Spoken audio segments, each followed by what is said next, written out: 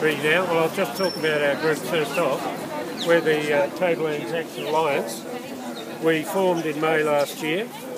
We're a not-for-profit organisation, and our main role is consciousness raising and awareness raising in the community. We support larger organisations that are able to provide resources such as corflutes, banners, brochures, that sort of thing. Like for example, last year we supported the Not For Sale campaign in the lead up to the last election. We supported the Lock the Gate campaign as well, and we're planning next year to support the refugee and asylum seeker advocacies in Australia as well. What else can I say about the group? The way we do this is that we hold information stalls at local markets where you see this sort of material, and we run petitions on behalf of the larger organisations that we support.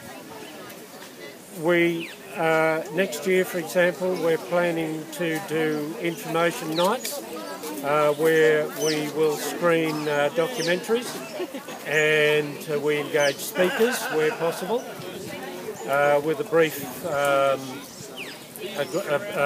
very brief introduction to our group as well, and we open it up to discussion, that sort of thing. So basically that's what we're about. We're a non-politically aligned group. I'm the organiser.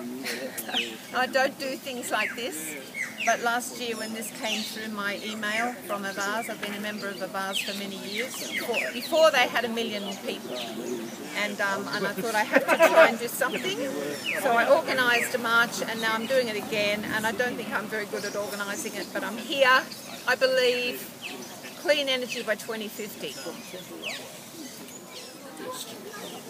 Hi, I'm Damien. I've just stopped into the Kuranda Climate March for 2015, and I'm in solidarity with everyone around the country, and particularly my partner who's in Sydney at the moment, who's enjoying the huge turnout they've got in Sydney, and we're just very excited that political change is going to happen as a result of people getting out on the streets.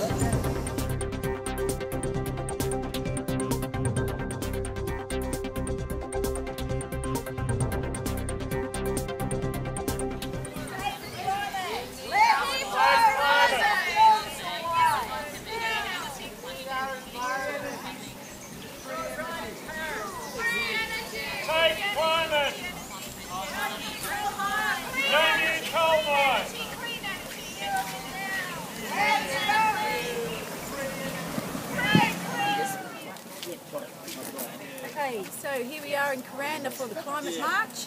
My message to you is we need to protect the reef, we need renewables now and no new coal mines, and our leaders who aren't leading the way need to know that when you get to Paris, what we want is, we want a clean climate, we want clean air, we want clean water, we want no more fracking, no more digging up all our beautiful country for coal. Renewables now. Fix the problem.